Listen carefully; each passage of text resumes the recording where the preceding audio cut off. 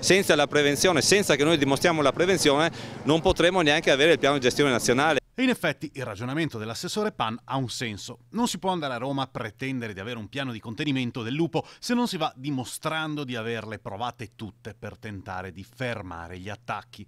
Con la stagione dell'alpeggio alle porte, la paura tra i malghesi è tanta. Pan sta aspettando che il nuovo governo si formi e poi chiederà un incontro urgente al nuovo ministro. Io sto aspettando adesso il nuovo governo con il nuovo ministro dell'ambiente appunto per prendere subito un appuntamento insieme ai nostri parlamentari veneti per portare avanti questo piano di gestione che preveda comunque, come in tante altre nazioni europee, il prelievo del lupo, di quei lupi che sono particolarmente attivi, pericolosi, sia per quanto riguarda gli allevatori, sia per quanto riguarda naturalmente la sicurezza delle popolazioni.